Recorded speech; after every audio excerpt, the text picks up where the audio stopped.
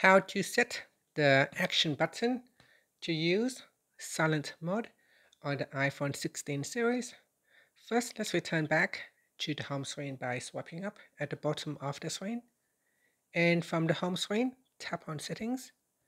Then in the Settings page, we scroll down, and in here, tap on Action button. Next, to use the silent mode, just simply swipe across until you can locate silent mode. And that's it. After, you can tap on the back key or swipe up to go back to the home screen.